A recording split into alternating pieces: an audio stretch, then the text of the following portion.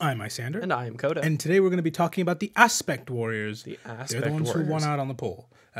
Sorry, Gene Stealers. Whoops. Whatever, it gives me an opportunity to plan out my Gene stolen outfit. If Abaddon doesn't win, you're down to those two choices. It's Abaddon and the Gene Stealers. Sound off in the comments. Whoever gets the most votes gets made, the other disappears. Once again, I am hard putting my thumb on the scale to keep Abaddon to his 13th poll. Or you could spite Coda. Choice is yours. Choice is yours. We also have a Patreon where you can get a bonus episode every single week, access to the Discord, and a bunch of other perks, all while helping us keep this show going. So if you want to do that, head on over to patreon.com/Isyander and Coda. And now, let us get into effectively Eldar job training. Eldar job training. Yeah, it's Are we going to watch school. an employee safety video? Somebody will come in and give us a speech about wearing helmets and 3 points of contact on a ladder. Yeah. Yeah, I think so, but I don't think they have videos. And proper workplace protection, like steel-toed boots. No, those are just bought for them. Those are just bought for them. It's provided by the job. Okay, but that's basically what the Aspect Warriors are. It's a gig that they've taken up. And before we get into why they've taken it up, we need to before we even get into the gig, we need to get into why they've taken it up. And that is because, I'm not going to mince words here, the Eldar have lost so hard on almost every metric. There's no other way around it. It's just a fact. Look at where they started, look at where they are now. Precisely. They went from sundering gods to crying about humanity.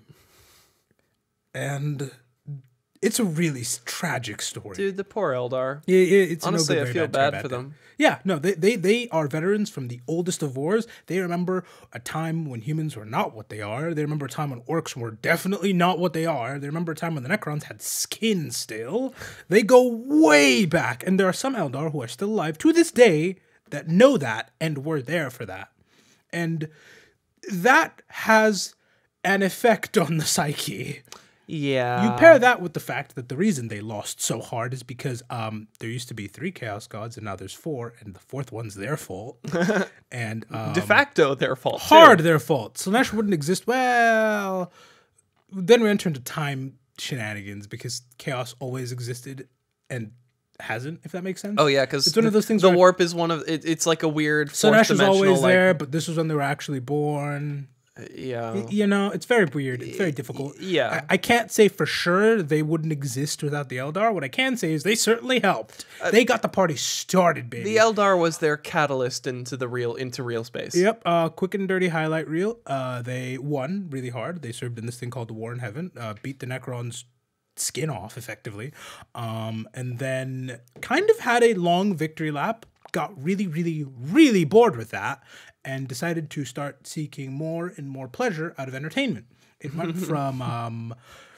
from watching National Geographic documentaries to going on safaris to actually see the animals, to locking yourself in a cage and fighting the animals, to locking all the animals in a cage and yourself and fighting them, to a bunch of other weird stuff that we're not going to get into. It got out of a hand. bunch of weird stuff that we could only discuss on patreon.com/Isyander and Coda. Yeah, anything you can imagine overdoing, they overdid and then some.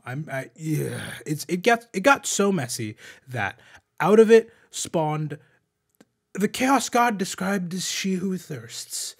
I mean, just look up any art of Slaanesh at all, ever. You'll get the gimmick. You will get the gimmick. So and quickly. imagine what it takes to make that appear and leave a permanent hole that everyone has to navigate around now. No. Imagine what it would take to summon that and then, I don't know, multiply it by a factor of what's Slaanesh's lucky number? I think 6. 6. Multiply it by 6. Khorne is 8. Yeah, I think 6. Are they literally 6, 7, 8, 9? Yeah, I think so. That's funny. Because I know Khorne is 8. Tzeentch is 9, I think. Nurgle 7. I could be wrong. Oh boy, am I going to get corrected if I'm wrong there. I think Slaanesh is 6, though. They are literally 6, 7, 8, 9. Yeah. It's kind of funny. Yeah. That's what they do. But in everyone else's case with Chaos, it's something they're vaguely aware of and kind of a problem, you know? Like, Chaos is pretty... equal opportunity. These hands are rated E for everyone. They will hit anyone they can if you get close enough. Khorne especially will. Slaanesh, though, and the Eldar in a very weird situation where, sure, the other Chaos Gods, the Eldar don't really want to get near, and vice versa. The other Chaos Gods don't really want the Eldar near them. But the Eldar have Slaanesh staring at them. Yeah. From birth till death. And I'm not talking like, oh, you know, the neighbor across the street looking at me as I go to school. No, I'm talking, there's a picture of you being born in the hospital and Slaanesh is in the background. It's that level of intently, I am always aware of all of your existence at any given moment. In the frame you die, I will steal your soul faster than God can. No, Slaanesh is, you know that video, or not that video, that meme image of everybody standing around a freshly buried grave, and there's one dude in front of it just going, yeah. Slaanesh is that. I've always preferred the one time Tom Hard died from Tom and Jerry, and you see his soul floating up, leaving his body. It's supposed to go to heaven. The escalator's there, and a hand just grabs it and yanks it down. I thought it was the escalator fell out from under him as he was reaching the top. No, I remember a hand grabbing him and dragging him down straight to hell.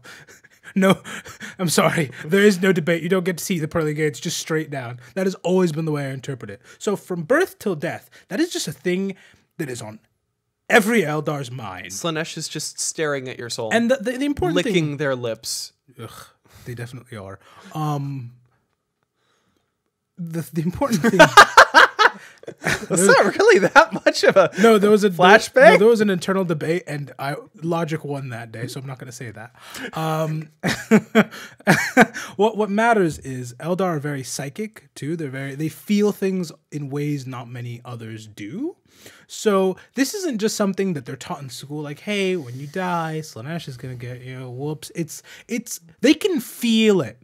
They can feel Slaanesh on the periphery, just kind of looking at me. Like you're born, and literally the moment you reach some form of cognition, you're like, ugh. Yeah, I would say precognition. You could feel it probably. The Eldar are really like Eldar can just die from overstimulation. That's a thing. They feel in ways. It's part of why it's really hard to write for them. They feel in such extremes that people can't even fathom. To be fair, I kind of feel it. The last time I was in arcade, like a couple weeks ago, oh god, it was awful. I felt like I was gonna pass out. Yeah, but now imagine if the arcade was telling you, "Hey, rip your tendons out and make a harp out of them." Yeah, no, no, That is the plight that haunts all the Eldar. They have many different ways of coping. Some have gone full Amish. They do not interact with any technology, any hedonism, and ride dinosaurs to work. It's really cool, actually. I actually really like they're the Exodites aesthetic. Yeah, they're the equivalent of that one. Actually, fun fact, did you know there are still Costco's with stables and hay bales? Yeah, they're out in like rural Pennsylvania where there are still Amish. Because Amish people have money. They just don't have visas. That's it. That's all. That's the only difference. They're all paper, no plastic. Yes, exactly. So some Eldar have gone that route. Others have gone, well, what if we double down? And so they have, and Slaanesh is amused enough by this that it buys them time, effectively. This does work. Say what you will about the Dark Eldar. It does buy them time, which is kind of all they care about. Slaanesh is sitting in the corner, still licking their lips, watching intently, going, I'm getting a lot more out of this than if I just ate your soul. Exactly. That's what the Dark Eldar are up to. Others have, I mean, there's 101 ways they've tried to skin this cat, and all of them kind of work. The main ones we'll be talking about today are the craft worlds, who got into these ships, and their main survival shtick is basically wearing a Pokeball around their neck. And the second they die, it'll open and capture them before Slaanesh can. And boom, done, that's it. And from there, it's shipped off into the middle of these massive ships that they call craft worlds, and stored in basically a massive vault full of every other Eldar who's died ever, which means you don't technically, not even in death will do the end for you, because, okay, cool, you're now uploaded into Google. Some kid's going to ask you how to water a plant. But hey, it's better than whatever Slaanesh has planned. That much we know. I don't know what was coming after death, but I know what was going to happen if she got me. So I will stay right here comfortably, very much so. In those ships, they don't just keep a hard drive full of every other Eldar. They also have a piece of their god of war, effectively, just chained in there too, as a warding token. Just like, worst comes to worst, anything tries to kill us, we have that thing in the background. Yeah, and they do a really good. Well, because here's a really cool thing: when your soul gets put in this flash drive, effectively, they can take it out and put it into a mech, effectively, and have you fight again, which is not taken lightly. It's very weird. It is like digging up a veteran's grave and putting him in some armor. It's not. Nobody wants to do that. Listen, I think it's kind of badass. I'm not gonna lie. It's so. So you want to go to Arlington and arm them? I would love to see a George Washington zombie army. A zombie Revolutionary War era. Not everyone in there is just like great at their job. Some of them are just decent. It's every Eldar that died. Not every outstanding Eldar. It's every Eldar that died. So, or at least that they could get to. They couldn't get them all. So it is seen in the same way you would see necromancy, effectively. If somebody could go into a graveyard right now, raise them up as an army, everyone should at least have some qualms about that. No matter how effective they are as soldiers, it's a little weird.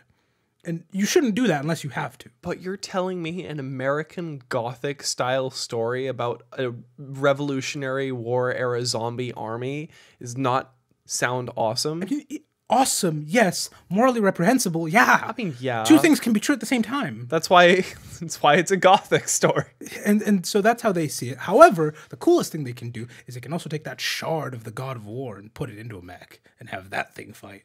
It is so cool. It never wins. It is allergic to victory. How? It's a God of War. Yes, that we can bring back however often we want. Oh.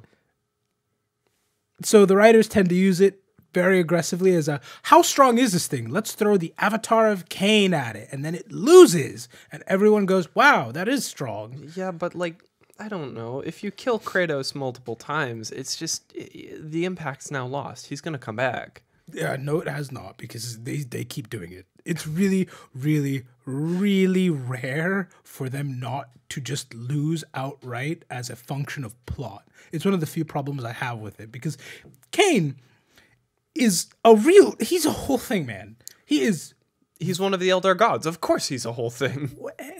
And the thing about Khaine versus Khorne is they are kind of the same. It's two legally distinct entities. If that makes sense. They are both they are both gods of war, rage, blood, you know, that's what they go for, right? However, and this is best done in, because they both deserve their own episodes. So this is a distinction best made in those episodes. But the quick and dirty is, one is an artificial facsimile of something that's innate to nature, if that makes sense. So it's the equivalent of if Khaine is a nuclear reactor, let's say, Khorne's the sun. And I know they use different processes. I'm aware. That's just for the purposes of illustration. Well, here. for now, fusion reactors are on. Yeah, they're on the upswing. But that's kind of the main difference between them. It does not mean one is not powerful. It's just one is almost innate. It's woven into the fabric. One is a single, fragmentary portion of the larger. Khaine, the way I'm going to put it is, Khaine did not need to happen. Khorne already had and always would have. You know? I mean, like, Khaine is described as having both hands perpetually just pouring with viscera. We can even think about it. That's what he uses to get you. You know? So they are perpetually pouring with viscera because that is his job. That's what he does every day. Khorne has waterfalls of the stuff. Like, he's got a moat at this point, you know? Yeah. You look at any picture of Khorne ever, there are a couple of things you will notice, and it is skulls right next to the skull throne, and you won't guess what all the water in that art is. It's not water. It's not water. And that's you can immediately tell the different scales they operate in, but that does not mean that Khaine does not punch well above his weight. When every other Eldar god died, he was one of the 3 who made it out, and one got captured, one threw pocket sand in another one's face and ran away, and he died fighting. And even then, Khaine didn't die fighting, he was just shattered fighting. So he's that guy. He was going down, Yeah. just like screaming. Yeah. If I remember correctly, Khaine was one of the ones who foresaw. This is coming off of memory, so accuracy dodgy. If I remember correctly, Khaine foresaw that the Eldar were going to cause this chaos. They foresaw that he would die by their own hands, and so he decided, okay, fine, I'll kill them. That way it doesn't happen. I mean, if you foresee, the Eldar are going to be the death of themselves and me, well, I'll be the death of them then. I think I'll be fine. I don't know if they will, but we'll figure it out. I'll figure it out. Exactly. It'll be fine. I think. I don't remember. Khaine needs his own episode. But the reason he's relevant is all of the aspect warriors represent an aspect of him, in a sense. And, there are also those shards that still float around and don't get used very well, but they exist and they're very useful, If Kegarak has his whole clown troop running around, this is what Khaine has running around in his stead. And all of them do a very different thing. Every Eldar will wind up on this path at some point. Most of the time, you choose your path as a distraction from Slaanesh. Because, like I said, the Eldar feel things a lot. And one of the key lessons they learned, which is a very important lesson, idle hands are the devil's plaything. And in this case, idle hands brought forth the devil, and we are now her plaything. Well, so idle hands. Well, the hands probably. I don't know. Idle everything. Whatever. What matters is if they stay busy, they don't. Mouths. Jesus, if they stay busy, Ears maybe. They won't have to worry about the odd toe, or deal or think with the fact that Slaanesh is staring all the time at them. So this is kind of just their like. Don't think about it. Don't think about it. Don't think about it. This is their. I'm just gonna go meditate in the woods under a waterfall, and like they can't touch me. Yes, and this isn't like, oh, I've chosen the path of the engineer. Let me go do my day job and then go. No, it is full total immersion. It is. I will not leave this path until I have mastered it. And then it is this complete. They see it as a mask that they can then put on in the future, and then they go collect another mask.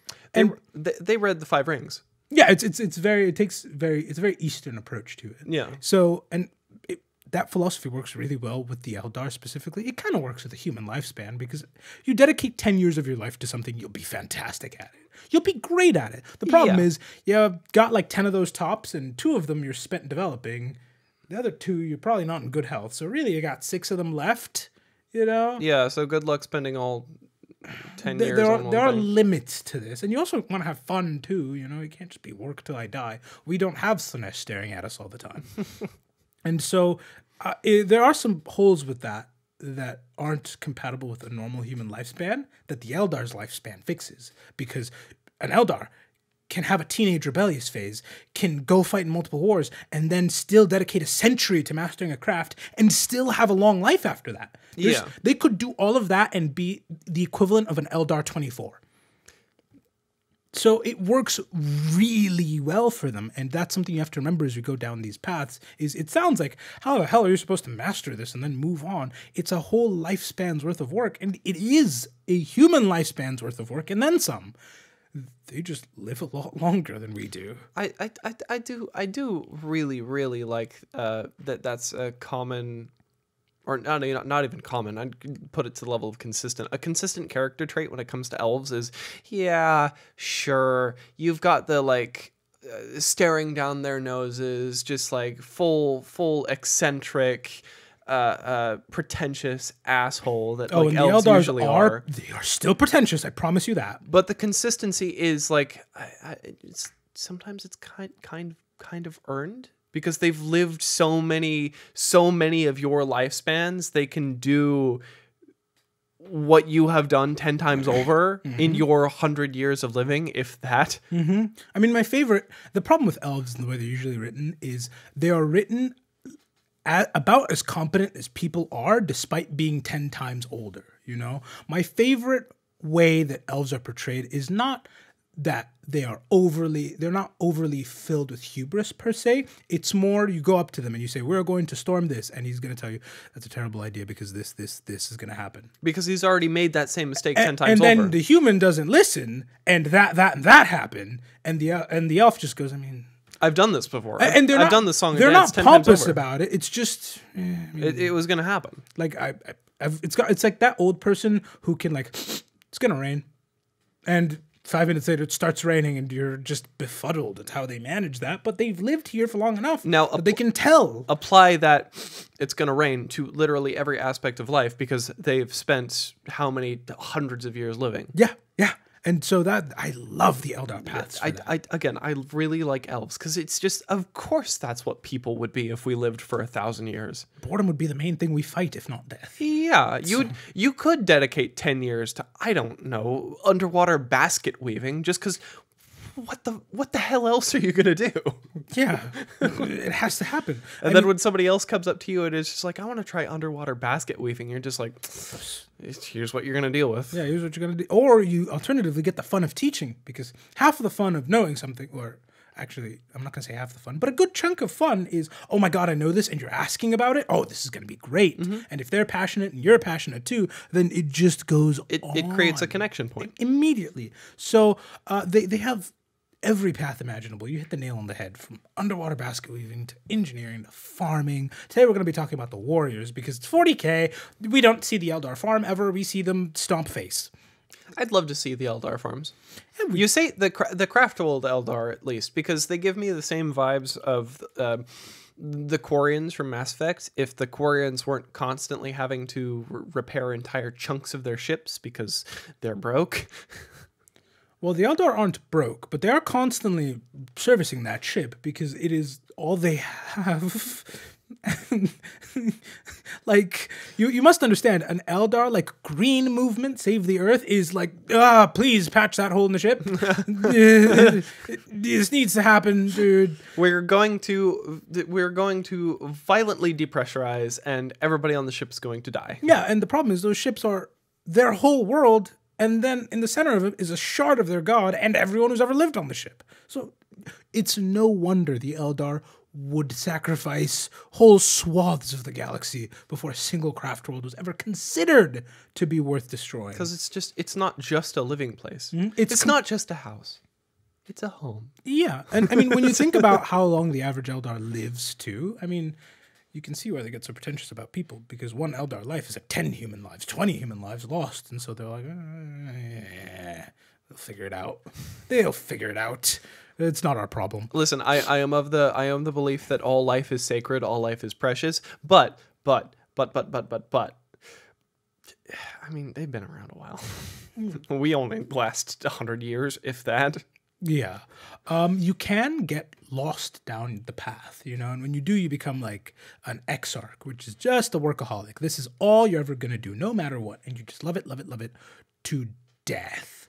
The reason this is not necessarily a good thing is because the theory, again, is masks. I'm supposed to compartmentalize this portion of myself here, and this portion of myself here, and this portion of myself here. And that way, I never think about that person staring behind my shoulder. From birth till death, man. I really don't want to think about that. Because they're really only staring at one compartment of me, and I can just add more compartments. Yeah. It's the difference between, oh man, I need to stop giving this guy crap because I don't even know the half of it. But it's the it's the equivalent of, you know, that most actors I could disappear into a role, reappear, disappear into a role, reappear, right? You need to stop giving him. You need to. And he just sounds like Elvis now, and I don't. It's the best example I have, okay, of he has committed to the bit so hard that the bit is now kind of stuck to him, and there's nothing inherently wrong with that. It's pretty cool that he was able to commit to that level. Somehow I haven't seen Dune Part 2 yet, and I guess he's in Dune Part 2, and I kind of want to hear what he sounds like. Probably Elvis.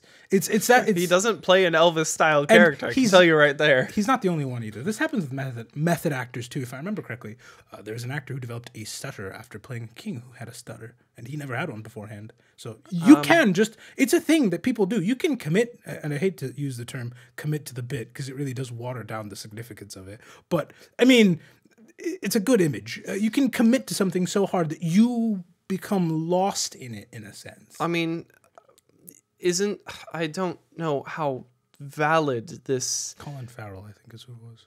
I don't know how valid this proposition is, but I've heard some people say that Heath Ledger's role in the Batman playing the Joker kind of screwed with his head a lot. It's entirely possible. Which led to his mental health issues. I'm not sure. I have no idea what kind of stresses he was under, but I mean, I heard he was really trying to get into the character there, and the Joker is a messed up character. Well, and like you look at it to this day, it's one of those things where somebody changed a character in such a way that it has now kind of changed how everyone sees it. And that's an impressive thing when you consider he was playing the Joker, someone who was really well defined already. Who had already been around for, what, 60, 70 years? Oh, yeah, the Joker's ancient. Yeah. And so it's the cost of doing something really, really, really, really, really well. You have to get lost in it, in a sense. The problem is when you can't pull back, you know. And the Eldar are just as prone to that, if not worse. Because, I mean, come on. The nice thing for the Eldar is, though, when that does happen, when someone does get lost and it's say, oh, he's lost down the path of the warrior, fantastic. The shrine now has a full-time guard. It's great. Because somebody needs to, and this is all you want to do forever, and I don't even know who you are anymore, so be a statue. Go in ahead. the 41st millennium, there is only war. We need more warriors. Yeah. I'm not going to complain about a surplus. And they are also the ones who do the whole ritual to awaken the avatar of Khaine so he can go out and get his jaw rocked again in this novel.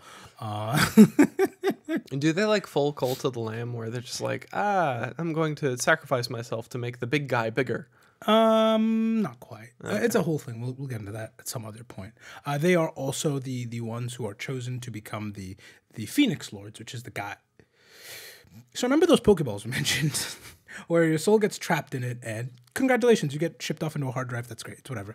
What they will do sometimes is they'll just inlay a bunch of those onto a set of armor, and when you put it on, you have the experience of everyone who's died and been captured in those gems effectively while you wear the armor. It's really cool. You are basically perpetually hooked up to every other warrior who wore this armor before you. Very helpful stuff. It's armor-bound Avatar state. Exactly. Now, there are these things called Phoenix Lords. They are the most powerful people and the ones who lead these paths. They have their own armor, and when you put it on, you don't exist anymore. Your information just gets added to theirs, and they are functionally back now. Some of them haven't died, but a lot of them have died, and all you do is just pick up the armor, throw it on some new work-obsessed guy, call it good. And he's back now. And that's a whole thing whenever one comes back, because they can accomplish a lot. Yeah. Some of them have struck fear into Night Lord's hearts. Others are fated to burn the whole galaxy to the ground, and then some. I'm still jarred. We talked about it in the Patreon video. I'm still jarred about the striking fear into their hearts. Yeah. Others have gone into the warp and back out, dragging whole worlds with them, effectively. I mean, they are so competent, but there's only 7 of them, so they're like Eldar Primarchs, I'll be dead honest. It's basically what they are. You need someone immensely powerful to have their a soul strong enough to just subsume somebody else. Yeah, immediately. There's no debate. You don't get a chance. You don't get to, but I could, nope, doesn't matter. All you know is now all I know. Moving on. It's the difference between armor-bound Avatar state and abominations from Dune. I don't know Dune, so. People who it's a long story. It's a long story. We need to watch Dune 2. Yeah, at some point. First up is the Dire Avengers. They are Eldar Ultramarines. I see. Kind of it. Blueberries all across the galaxy. They are named after some of the oldest. Their Phoenix Lord is named after one of their older gods, and so they're kind of like the first in, if that makes sense. But they are just really well-rounded, you know. They're not inherently good at any one thing. They are just really good at everything. And so you will see them the most just scattered in with armies because they're that useful. They know. The best I've heard it described is they can listen to the music of war and tell the rhythm. They are the Ultramarines. Yeah, pretty much. Sometimes you don't need to say more than what's on the tin. Are they blue too? I don't remember. They are blue. Of course they are. A Games Workshop has their favorites, don't they? Blue's a lucky They color. really like... James and his workshop really do love the color blue. Blue's a lucky color. What can I say? I can't remember because Eldar have a lot of different color schemes. But yeah, it is actually blue. They are seen as the elite of the elite. They're usually seen kind of noble. You know this song and dance before. It's the Ultramarines, but elves. But I truly like the way it's described because it's not necessarily like the Ultramarines where you will hear them think and it's theoretical, practical, theoretical, practical. It's very like, I know how to think. I was taught how to think in school, and I am thinking according to what school taught me. For them, it's more like, oh, I know the beat of this song, and let's throw this in. Oh, that works great with it.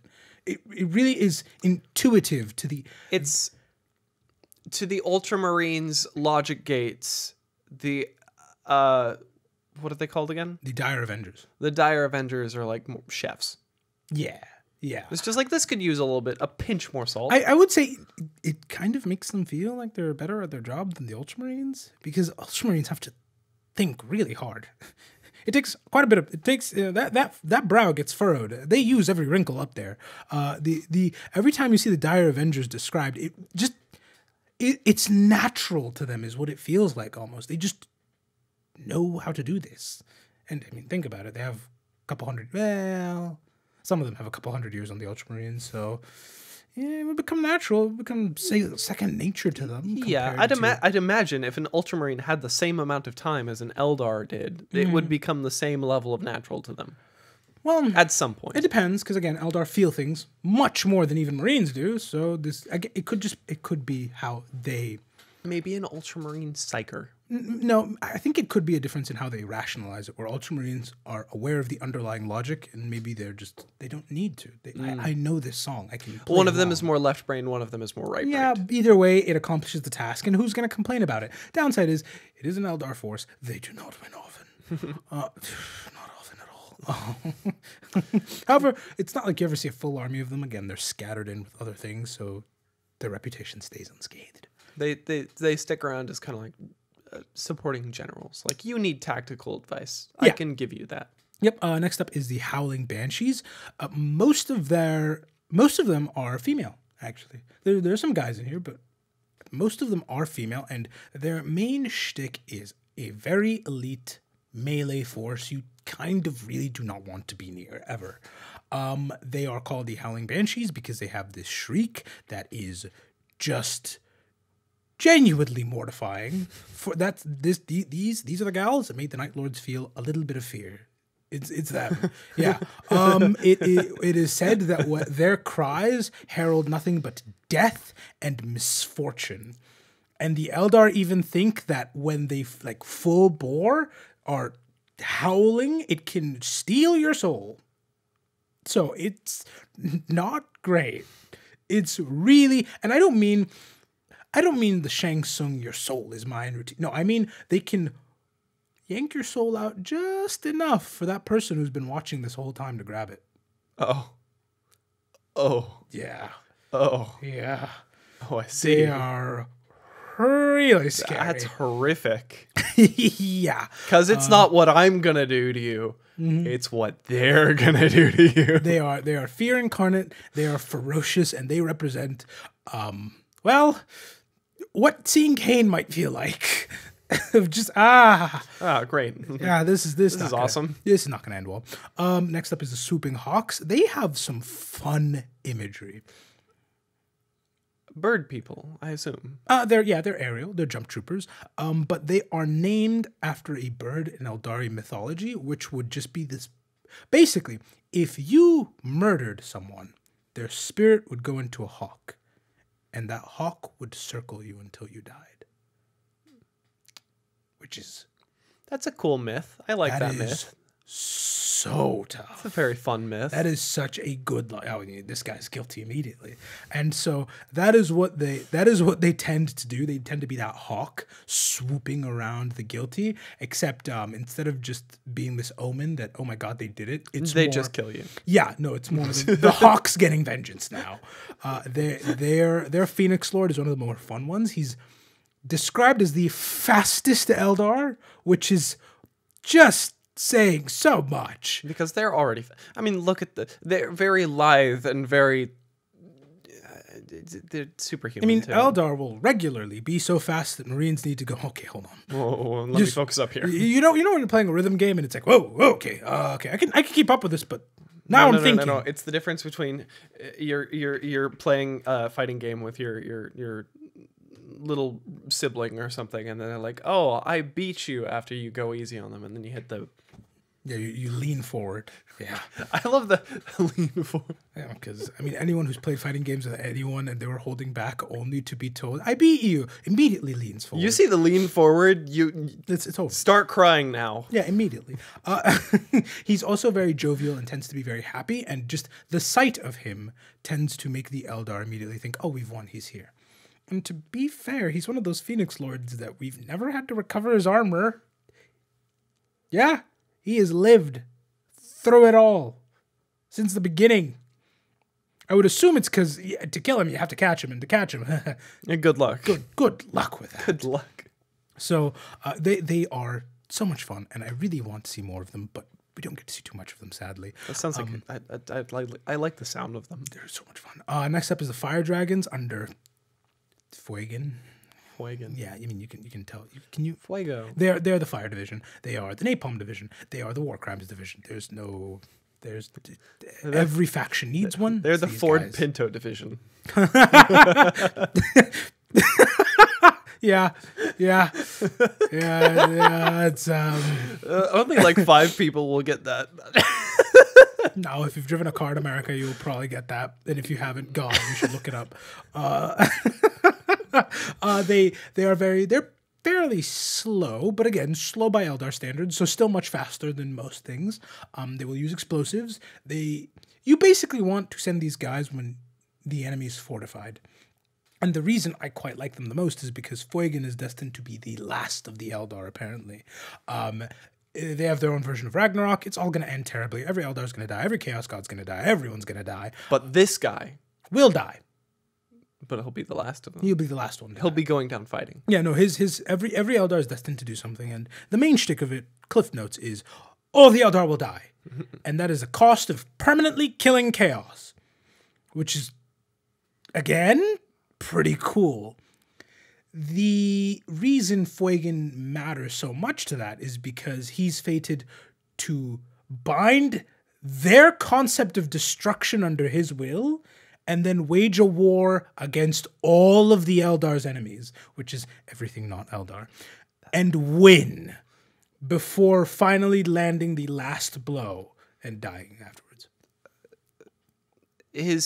Again, I think I mentioned this in the Patreon video. His entire gimmick is, I'm going to kill all of you and then myself. And, I mean, you look at the guy. I mean, he does not show up often, but when he does, he can look at whole battle lines and all of your skin will start to sizzle.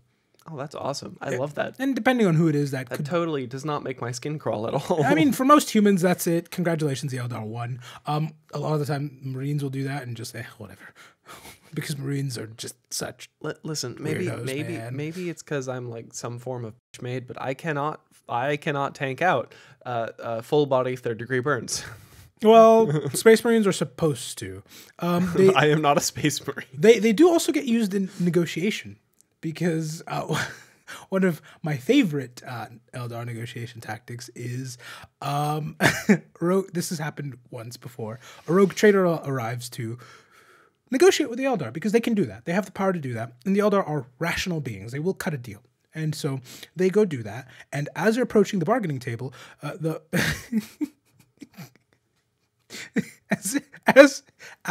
they're approaching the bargaining table, the fire dragons sneak on board the ship and detonate it in a spectacular manner, fundamentally altering the amount of leverage every party at the table now has. That'd do it. Little underhanded, but a deal's a deal. That'd do it. You have no ships, you have no guns, you have no crew now. Let's talk. The fire dragons, the art of the deal. It's the art of the deal. It's such a fun, and it also shows again how kind of pretentious the Eldar can be, because they don't even respect you enough to actually negotiate. They just look. That thing that escaped the zoo exhibit is going to think it's all high and mighty, and it's going to try and make a hard deal and whatever. I just want to buy the car at that price, so blow up his car. And then if he wants a ride home, he can sell me the car. They're so full of themselves. It is so much fun. Next up is the striking scorpions, and they are all about landing on your enemy as hard as you possibly can. It is the Acme Anvil kind of thing. Which, I'm not gonna lie, most of the animal allegories here have made sense, except for I'm not gonna lie, this one doesn't make a lot of sense to me. Maybe it's just because I hate scorpions. Imagine you are a scorpion-sized thing, and then you get hit by its stinger once. Fair enough. You know, if you are to speak softly and carry a big stick, this is the big stick. Yeah. It is sudden, it is brutal, and they have the unique privilege of having the only Phoenix Lord who has kind of fallen to chaos. Kind of. He's not with the Dark Eldar. He's off doing his own thing. He's become an incubus. It's fun for the whole family. Not fun for the whole family. No. Not fun for the whole family. Maybe fun for him. Nobody else. Nobody else at all. Nobody else. And they have a new leader, and they're now a bit more tempered, but when they still land on you, they still land on you. This has given them a unique chip on their shoulder, though, because I've said this before, I will say it again, the Eldar are very full of themselves, meaning that they will work together even if they don't agree, because I'd rather work with that than whatever the hell that is. Right? And so a lot of the time, the Amish Eldar will work with the Craft World Eldar, will work with the Dark Eldar to accomplish something just on a look. We're all Eldar here. They're watching all of us, man. Okay? Just, can we please knock this out? And everyone will go, whatever. Whatever. Sure, let's knock this out. It's either that or I work with the Imperium, and I don't want to do that. Nobody wants to do that. At least no Eldar wants to do that. The Striking Scorpions hate that, though. They do not want to work with the Dark Eldar at all. They would almost rather work with the Imperium. Well, to be fair, if your partner cheated on you with your best friend, you're no longer friends with your best friend. No. Like, they can go do their own thing. You're going to move on. Yeah, pretty much. That makes sense. Next up is the Dark Reapers. They've become so numb. It's nothing but edge. It's nothing but edge. They have the unique privilege of having the only other Phoenix Lord who has not had to have his armor recovered. He's Himothy. He has always had it on from... He does not need a replacement. He is perfectly fine. He's also the only Eldar who is incapable of taking a loss. Incapable? He does not understand the meaning of those words. He only goes out and wins. They represent Khaine as a destroyer. They accomplish that real hard. They have some of the most heavy weaponry imaginable. They have some of the most heavy armors imaginable. And the Phoenix Lord at the head of it all has some tangible, genuinely only Eldar wins under his belt. And a gun scythe. Which is really cool. And really edgy. It doesn't make it any less cool. He really has become so numb. Yeah, no, he has, when everyone else was so busy with the 13th Black Crusade, he dove into the Eye of Terror to get his craft world back. And did so. Completely ignoring everything else going on with that crusade, because it's irrelevant. I don't care. It's not my problem. Presumably, death metal was playing the entire time as well. Yeah, and they wear the equivalent of, like, Eldar power armor. It's so cool. I don't care how edgy it is. It is so much fun to envision an Eldar who is slower, because they're in Fallout-style power armor, with a gun scythe and so many skulls you can't count them all. However, man, oh man, is that effective in combat. I mean, I was looking for art during the Patreon video, and every kind of pad you could think of for armor is a skull. Shoulder pads? Skull. Belt? Knee pads? Skull. Belts? Yeah, skull. Skulls. Codpiece? Skull. Yep. I'm not lying. They had a skull codpiece. I've said this before, I'll say it again. If the bit's good, you feel no shame in committing with it, and he has a fantastic bit. I feel no shame in him committing to it at all. He's so cool, and he only, with each, as time passes in 40k, he only gets more and more menacing, and so I am here for it. Next up are the Knights in Shining Armor.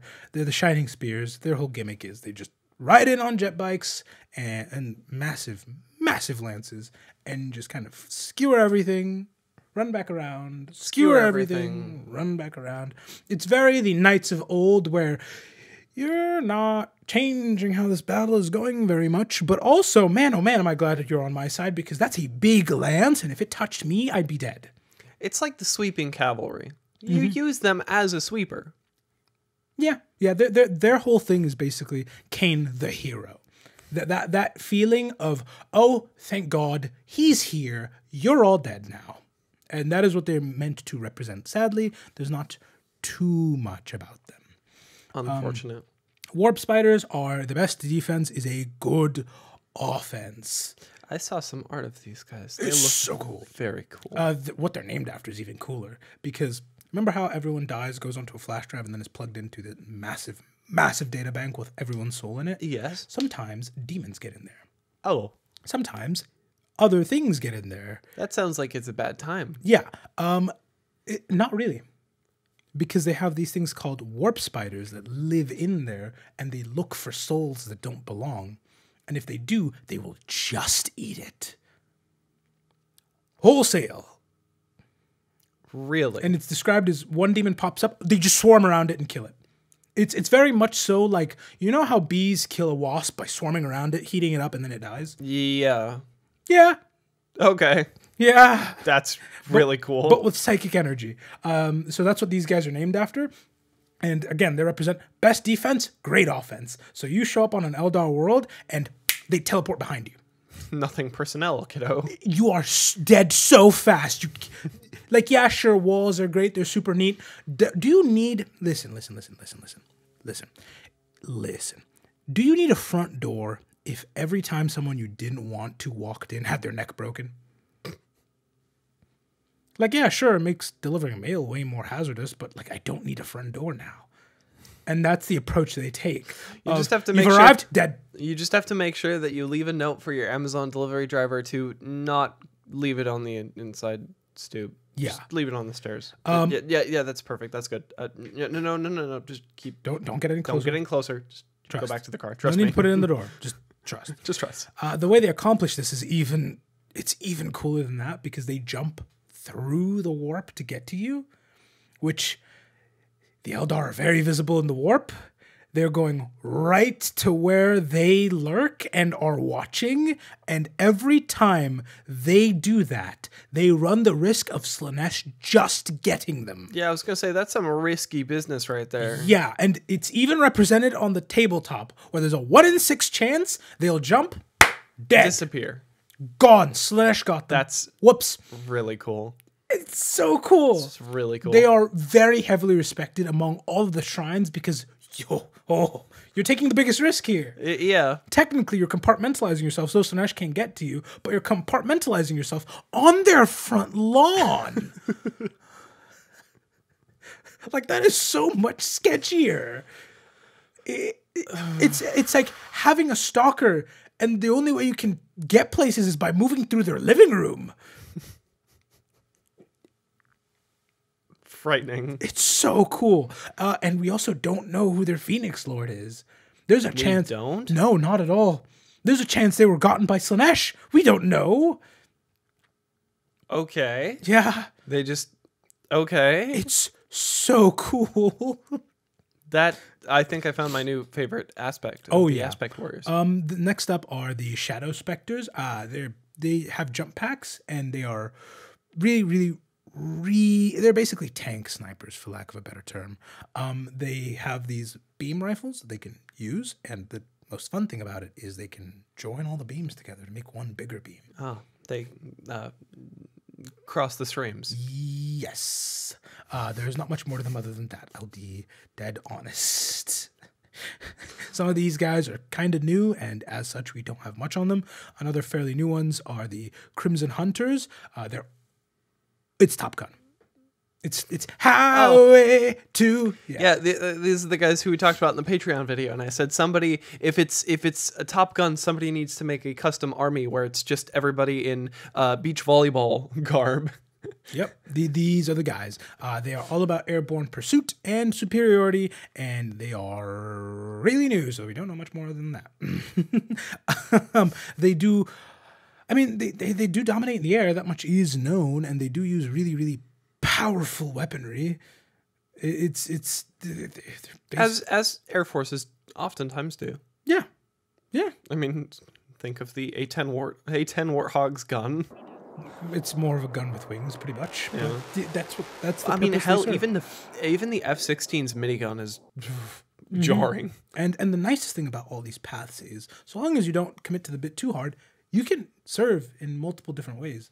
The main thing about the paths is it makes you a far more competent and complete warrior, because you kind of don't need to give a... PTSD says who is effectively what the masks serve to accomplish. It's detaching yourself from the action you are committing so that you are not personally harmed by it. And especially when it comes to the Eldar, who feel things very intensely, if they didn't put on their war face effectively to fight, they wouldn't accomplish a thing. Listen, the dude who has committed these atrocities and has like some sort of stress disorder over it is 4 compartments over there. Yeah. It's not me. Mm-hmm. You're talking to different compartment right now. That is not who I am. That is just something I am capable of. And they cope basically like that. And listen, war is hell for everyone involved. And we already feel really badly once you go in and out of it. But imagine, for example, you could murder someone on the battlefield effectively. And then physically feel what they're feeling in that moment. Feel their soul slipping away. Tangibly. I'm not talking like, it's one thing to look up another human in the eye and see the light fading. That's horrific. That is horrific. I'm talking you can tangibly feel it too. You can see why the Eldar need to just kind of compartmentalize. That's not who I am. This is just something I can do. A job I can do, and that's how I do it. And when they have to draft Eldar who are not on the path to accomplish a task, because sometimes they do. Sometimes there's not enough people present currently. They have psychers in the background just, shh, don't think about it, shh, don't think about it, shh, don't think about it. Just effectively shielding their minds so that they don't... Because if they didn't do that, an Eldar would land 1 kill shot, immediately break down crying. Yeah. Immediately break down crying and be useless for the rest of their lives as they unpack this. Yeah, because they're so, like, psychically empathetic that, like, oh, I felt that dude's head blow up as I blew it up. Yeah. Mm-hmm. It's and this, I love it when they delve into this with psychers, how horrific it can be. Because, like, the Thousand Sons occasionally will get ready to shoot someone and they will foresee exactly how it's going to go before it happens. And it kind of messes with you. Really, it's one thing to pull the trigger and then see it happen and go, oh, that's horrific. It's another to know this is exactly how I need to do it. And then look at them still alive looking at you. It's just like, I see myself killing you. Yeah. Yeah. Being a psyker is not always great. It's kind of a raw deal, actually. A lot of the time, you're like, yeah, sure, lightening out the fingertips, super fun, whatever. It's kind of a raw deal. It can be a really tough time. Because you feel everything that... You feel every death around you, and also you have a badge on your lapel that says state sanctioned. Yeah, which is not great. not. Well, in the Imperium, anyway, the Eldar are more like a... But no, it's whatever. Because the Eldar are all technically psychers to some extent. They're just... I love the Eldar because your average Eldar is what humans would consider a psyker. And the best of the best that the Eldar have can plan by seeing into the future thousands of years. Like, there are whole orc wars that have been redirected at humans because one guy sat down on humana. That's going to happen. That's where they're going. Let's stop that. That may chip the paint on my 98 Honda Craft World. And so to avoid that from... Honda Craft World. And so to avoid my Craft World from getting even maybe scratched, let us blow up that planet, which will then launch debris at that planet, which will then knock it off kilter, affecting the gravity on that planet, which will then redirect their ship toward that planet, which is going to be a hell of a fight. And the humans have Marines anyway. It's fine. And this is just a thing. There are so many conflicts that work out to, and this is the other shoe dropping for the Eldar, because for every time they lose, there's 101 conflicts you could look at and go, that shook out too well for you. Why did that check out so well for you? You weren't even involved. There was somebody in the background who had foreseen this 1,000 years ago. And just, looks like I'm going to be late to school in 3 weeks. It'd be a shame if all the doors just wouldn't open one day. Weird. All the locks were changed, so nobody could open them. Massive power outage, you say? Darn. Guess I won't have to make it. To shreds, you say? Yeah, that's the fun of the Eldar. There's also 101 other paths we didn't cover. There's the path of command, which you want to guess? They make the best generals. Yeah, pretty much. You served in one aspect path, and now you want to like oversee and grand strategize. The path of command sounds like a mechanic from a video game I've played before. Probably. There's also the path of the outcast, which is okay. Are you an Eldar rogue trader now? No, it is so much cooler than that, and a sign of a very functional society. It is the Eldar acknowledging that teenagers are shitters. And so they've provided them with a path where you can go off and be edgy. I don't care. And then you can figure it out. Do you want to come back to the craft world, or do you want to go off and live a swashbuckling life? Doesn't matter to me. And so they have that path, and that way there's still like guardrails for the kid. It could be a 200-year-old person, but there's still guardrails for the kid so that the second they leave, Slaanesh doesn't just immediately grab them and take them away. And that's so cool to me. It's actually how you get like an Eldar in your party in the Rogue Trader game. Really? They're an outcast. Oh. Mm-hmm. They're a reckless, rebelling teenager. Yeah, it's like, no, Mom, I don't want to live on this craft world. I'm going to go off and do my own thing. I'll get my own ship with blackjack. And I can't finish that line.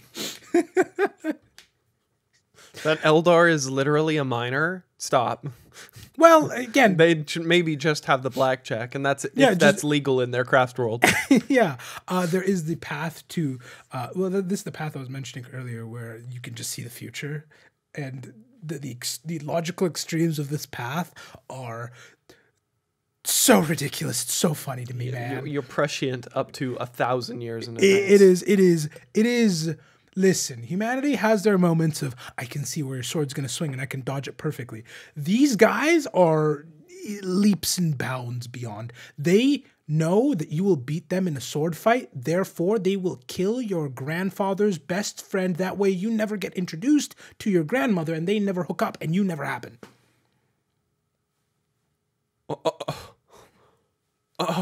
Because, yeah, I could sit there and, I can see your sword swings and I will dodge them all before they happen. Or I could prevent you altogether.